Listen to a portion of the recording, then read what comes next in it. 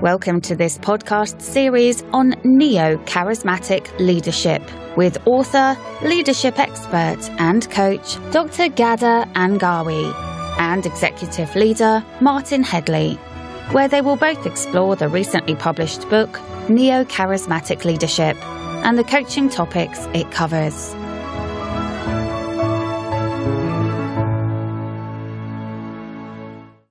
I am so happy that we got to interview 3 leaders so far in our podcast. Yes, Gada. Each of the leaders has been instructive in their own way and have really added a lot of value in pinpointing the difference that Neocharismatic leadership embodies. Greater age and experience does not correlate with better leadership. In fact, the opposite is true to some extent, a fact that was beautifully illustrated recently in podcasts and postings by Jack Zenger and Joe Fogman, who have been in the extraordinary leader business for quite some time.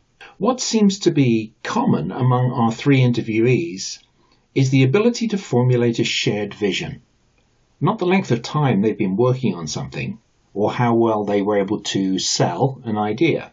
Over the last 3 months, we've been discussing stage 1, the search for opportunity, where leaders spend time in assessing the environment, sensing people's needs, and challenging the status quo, with a decision that transforms the life of the organization or their community. Now, we need to break down how to formulate that shared vision. Yes, today we are going to look at stage 2, formulating a shared vision, with 2 unique roles. The first of which, how to formulate that shared vision, and the second is articulating the vision.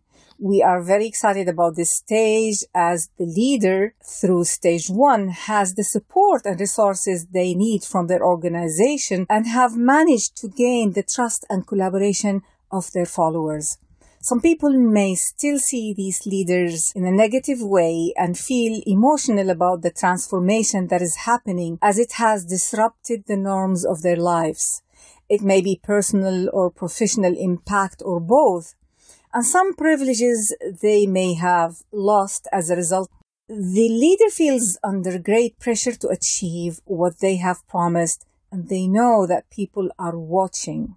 Indeed, Gada, the pressure to produce is strong, but none of us can affect a lot of change by ourselves. The strength of our shared vision with others, motivating and engaging followers, becomes even more important. Transformation, which I've been doing for many years, is not just changes to policies and procedures. It's people changing. And if they're not enrolled, they won't change, or they'll barely change. And that won't get any of us anywhere. So, we've got to look at why this pressure is there. So in a way, which we've done is we've made a statement. We've created an opportunity, and now something has to be done about it. And people are looking back at us. So now we've got to get them on board, even though they like where we're going. We've got to convince them that there is a direction. I noticed that as we come out of the pandemic, or as it's slowly reducing, many governments are making bold commitments to recover from COVID with a green agenda in support of climate change. Well, that's great, and we've seen some dramatic proclamations that should inspire a lot of people to lead new ways of doing things. But this is where it gets scary for leaders, especially when we're in a situation where our leadership is limited. Perhaps political leadership, or even in a company you don't lead forever. The engagement needs to be enduring, and it needs to last beyond our own terms. In a way, it's going to become part of our legacy, so it better happen.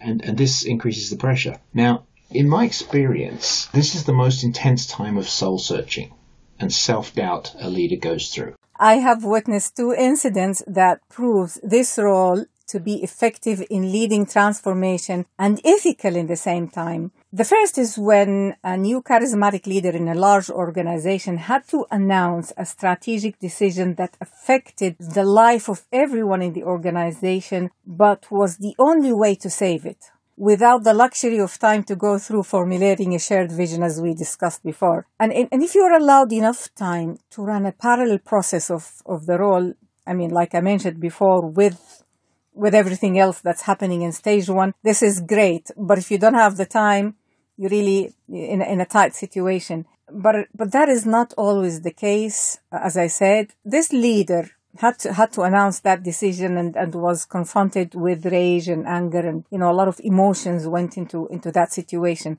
Huge resentment to the leadership team as well. But they have already prepared and anticipated before the announcement by putting proper plans in place to formulate the shared vision immediately after the announcement. And immediately an upward process of workshops of vision formulation across the organization was in place.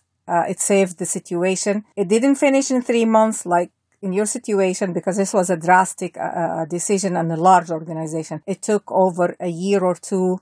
It's important. There is a lot of healing that happens when people talk about their emotions. But the leaders played an integral role in these workshops. They did not just ask for these workshops to happen and assigned external consultants or trainers to run them. They were involved in them day in and day out as time permits. So it was a distributed leadership task over a big group of executives and board of trustees, and they came down and they were with the people in the front line and in middle management and in everywhere in the organization to help facilitate the process. The second incident was for a department in a corporation where the department vision was non-existent. So there was a corporate vision, there was a corporate strategy, and there were a department in that corporation that had over 250 employees and their leaders at different levels, but it didn't have its own vision. They were just following the corporate vision, which is a normal thing, and it's important to have the corporate vision in place, but people felt distant from the vision. And then there was a transformation happening. The level of transformation was not drastic, but there were things that were given to them on their level to implement. People didn't like it. So the leaders were talking to me in the team coaching space, and they were saying people are resentful and resisting the change. So I suggested that they do the formulating a shared vision process. They did it in a creative way to accommodate all the change and the transformation that was happening, that motivated people and gave them purpose to continue. They did it in a way from the front line, people from really basic jobs. And it was something that was shared and declared across the floor, the organizational floor. And the leaders went down and walked the floor. So they were engaged in the process daily. And that really, really helped. It was fascinating to watch the transformation. Not only people adapted, but they adopted. Many that I have coached have told me the same. You work so hard to find an opportunity, explain why it is worth going for, and now you've got a lot of people engaged, ready to work with you to achieve it. This was the time when I truly had to make the vision theirs and no longer mine. So I had to deliver, yet let go at the same time.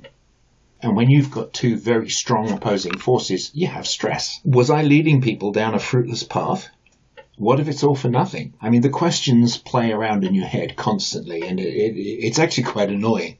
And of course, my very credibility was on the line. Your credibility as a leader is on the line at this point.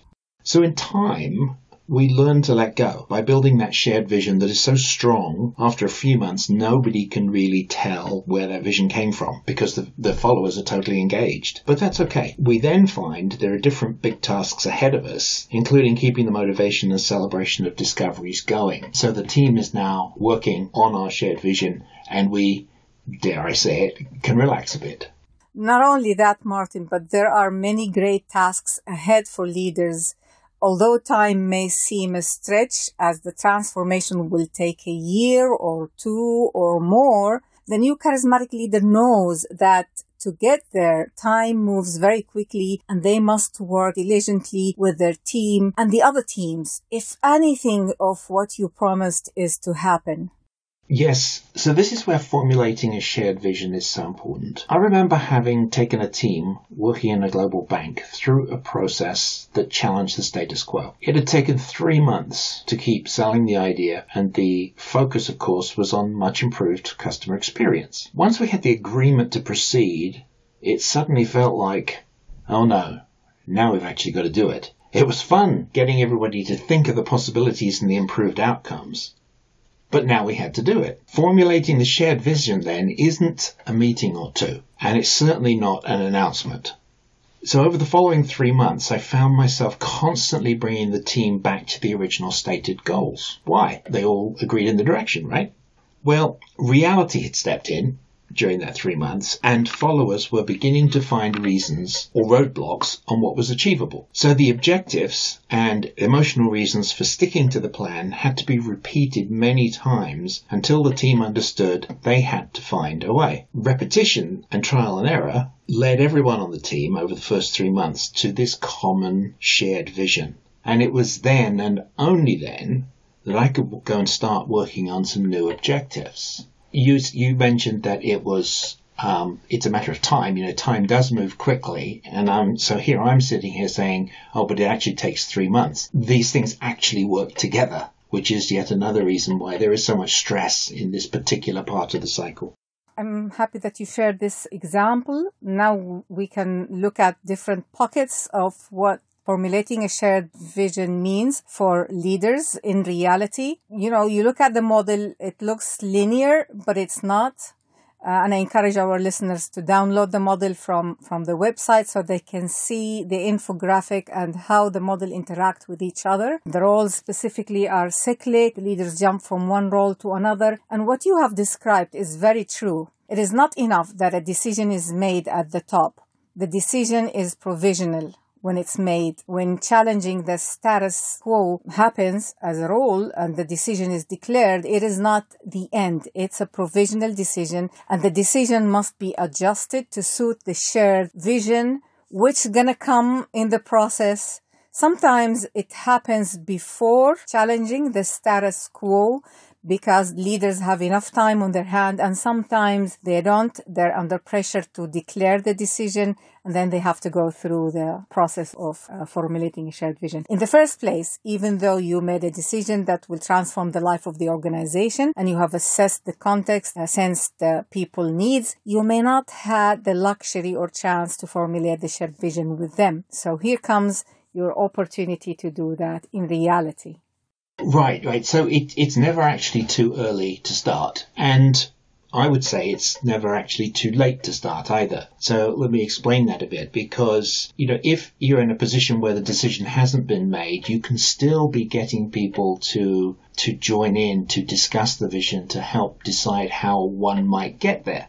So that when the decision is made, you're partway down this road. But even if you haven't considered it, the decision has been made, an announcement has been made, you still have to do this. So my advice is that we should have a plan to build this shared vision immediately after the announcement or the decision. Preferably don't make the decision until you've got that plan. And there are 3 reasons why. Firstly, even your most excited followers don't think it's real until you get the go-ahead. So all of the talk before was fun, it was nice, and it was enjoyable, and everybody was agreeing with you, but it wasn't real. And now it is. Secondly, there are naturally going to be barriers. So personal resolve gets challenged. So this at a stressful time, now it's coming back at you, which only exacerbates that little voice in the back of your head every night that says, oh, am I still doing the right thing? And thirdly, we know we as leaders can't move on to anything else until the team is solid in the shared vision. Until you don't need to go back to them on a weekly basis or a daily basis to find out if they're still going in the right direction, if they're just pushing barriers out of the way to achieve, or whether they're still letting barriers limit their thinking. So we have to spend time to cement that vision in place. Everyone needs to know it as well as we do. And as circumstances change and perhaps a slightly different direction is needed, the shared vision needs to be adjusted as well. So creating the shared vision is a continual activity. It's not something that's going to go away.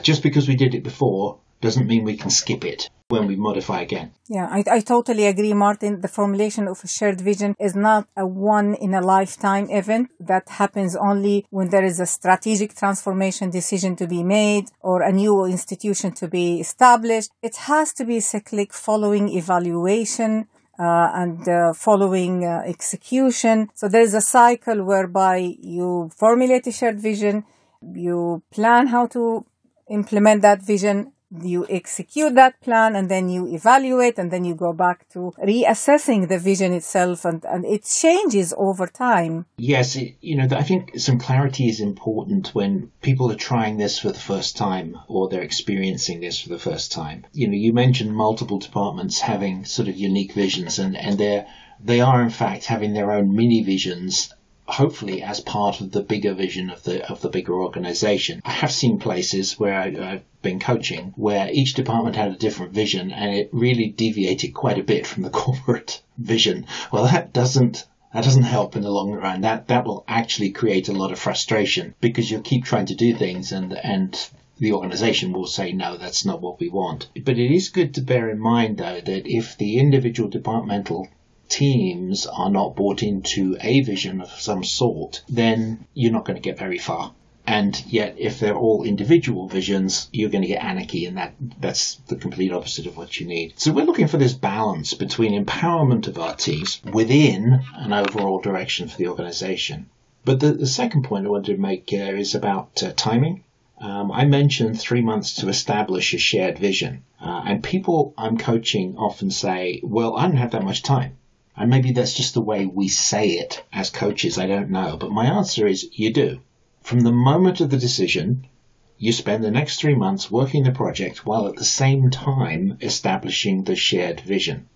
Okay, you don't stop, establish the shared vision, and then move on again, right? So the same is true when you adjust the vision as well. Yeah, very, very true. I have stated in my book that vision formulation and articulation, or stage 2, is a cyclic ongoing process, as I said. And I would love that really people download the model so that they can visualize what this means. And to your point, it is very important that the mini visions should be in sync with the corporate vision or the whole organization vision, and derived from it in a way that touches people's values and hearts. We are burning daylight, and I think our episode is about to end. So thank you. Garda and Martin, hope you enjoyed this episode. There is more information available at neocharismaticleadership.org. And if you would like to discuss coaching or training for yourself or your team, you can contact Garda and Martin through the website. We look forward to your participation next week. Until then, goodbye.